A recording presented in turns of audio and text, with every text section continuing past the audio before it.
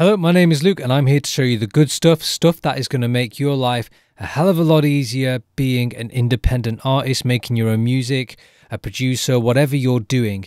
And I've got a really good one for you today. If you are looking to make music more efficiently, or you're maybe just getting started in music, then I want to show you a framework and a process that I use and think about every single time I'm making songs. And it is incredibly simple. There are 5 key components to make up almost any song in the world, and I'm going to particularly focus in on the pop side of things, maybe a bit of hip hop, whatever. And I've got 3 song examples to show you to prove to you that this framework works for almost any different genre and varying styles, okay? And the framework is super simple. It goes like this. When you're making a song, you are layering it up. There are 5 different things that you want to layer on top of one another to create your full song, and they are drums, they are bass, instruments, so your middle instruments, that can be guitar, piano, synth, vocals, and then effects to finish off. That's it. If you want to make any song in the world, think about those 5 key areas, and I'm going to show you examples of them now. The first one I'm going to show you is a demo that I made the other day, and you can see that I've color-coded a bunch of stuff here. The red are the drums, the brown is the bass, the purple are the synths, and the green is guitar. The guitar and the synths here, these fall under the mid category, so those middle instruments.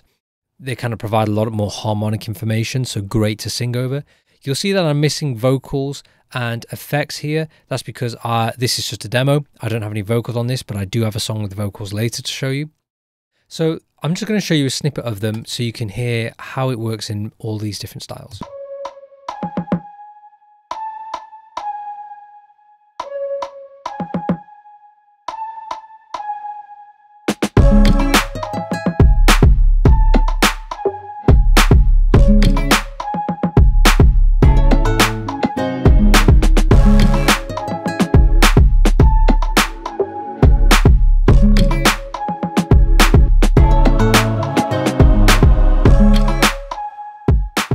Okay, I'm going to stop it there. It basically does a little loop of that, all right?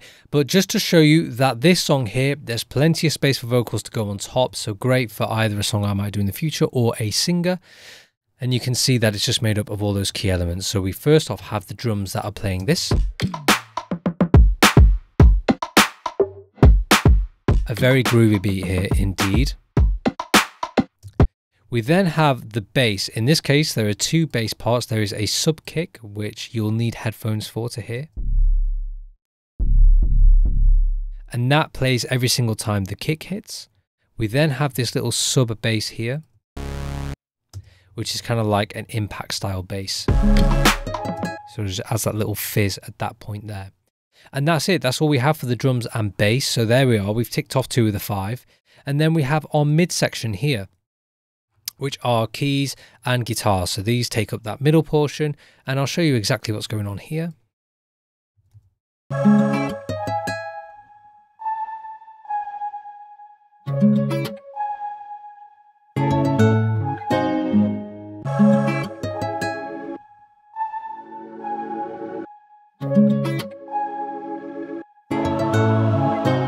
So I won't get into the whole layering and how they're all working together, but I just want to show you this as the example that this is a whole layer.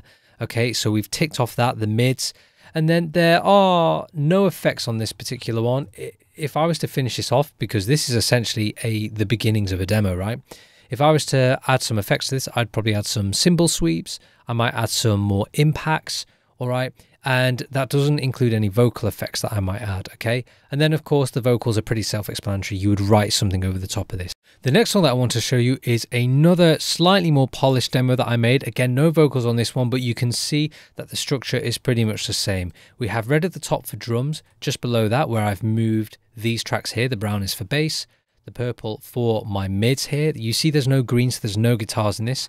I didn't feel like it needed it, obviously. And then we have orange for effects here. So there we go. We've ticked off 4 of the 5 key areas. Of course, we're just missing vocals, but that is pretty self-explanatory. You'd sing that over the top. So I'll play you a bit of this so you can hear what's going on.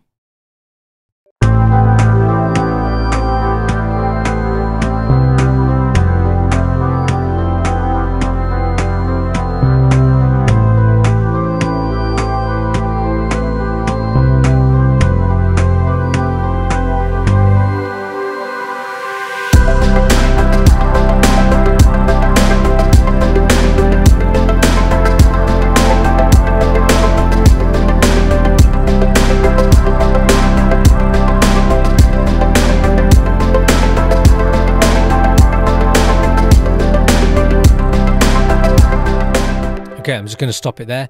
So you can hear that this is a different style to the first one, but all the principles are the same. So here is what the drums are doing in the chorus.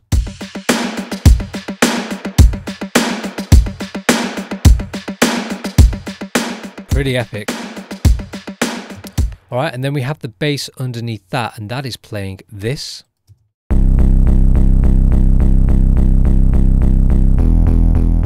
It's a very fat sounding bass. And then underneath that, we have our synths or our mids.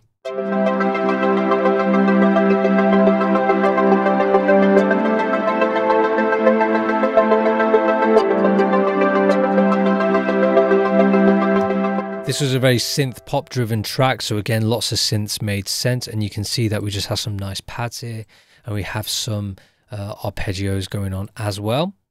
And then underneath that we have these effects here. I'll just show you them individually here. We have this kind of idle boat effect, which is this. So although this doesn't play in the chorus, this does play all leading up to the chorus and just gives a bit of a vibe, a bit of ambience.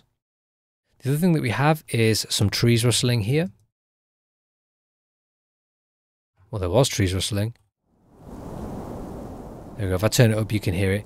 I obviously turned it down because I didn't want it in the track. And then we have our final effect, which is a vocal effect. So you can see I've labeled it VFX here for vocal effects. And that is doing this.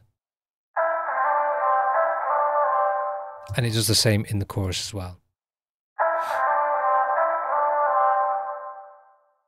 I would argue that actually another effect that we have is this little pad here, which is reversing into the next section. So it's a transition.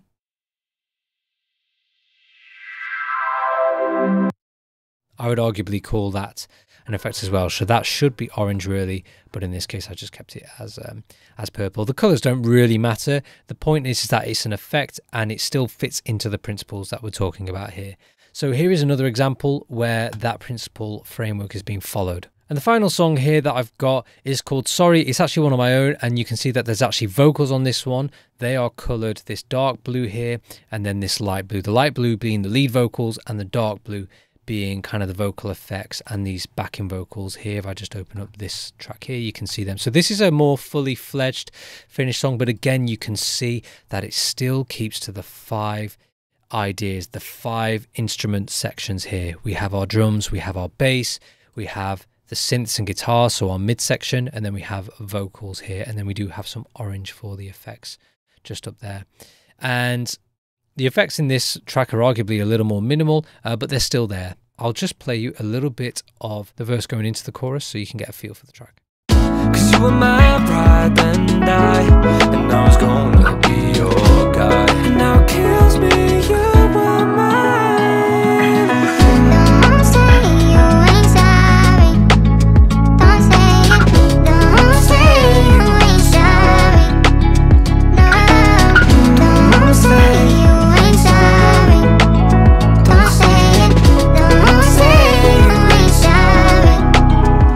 Okay, cool.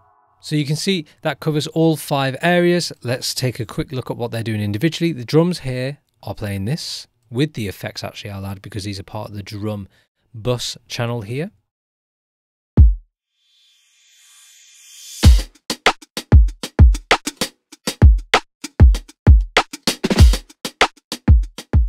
Really great groove in this one. Underneath that, we have the bass, and the bass is very, very simple here.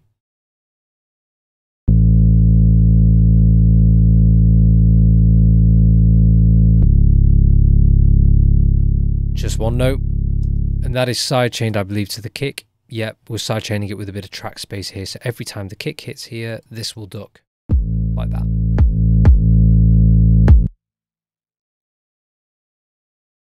Underneath that, we have our mid section, so our synth and our guitars, and I'll play them for you now.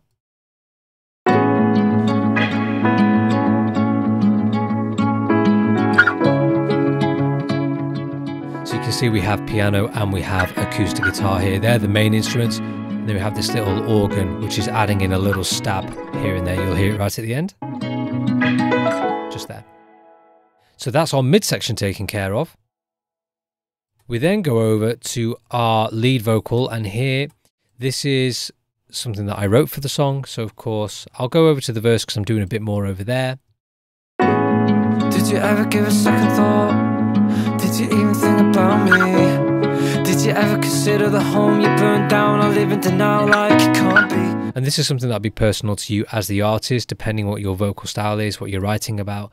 And I can do a whole video on writing a top line. Let me know if you want to see that.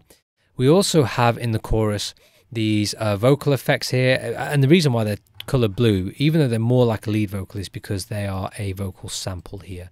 And they are doing this. Don't say you ain't sorry. Don't say it. Don't say you ain't sorry. And then these dark blue are my vocal effects. So you can hear that this is like a vocal impact style. This is more like a backing vocal slash lead vocal here. And so when you put all them together, you then get the full complete track. And again, they honor the 5 things that you would need to make a song. So drums, bass, your midsection, guitar, piano, synth, vocals, and then effects. So they are the key components to making your own music, okay? How to put them together, that is entirely up to you. Music is supposed to be this form of expression. There are some good things to follow when thinking about it. And when making music as an artist, I tend to try and keep my stuff more simple. As you can see with this one, there's just piano, guitar, and there's barely any effects and transitions and things. That's because I just wanted to keep it simple and focus on writing actually a good song. So hope you found this video useful. If you do, like, follow, subscribe, and I'll see you in the next one.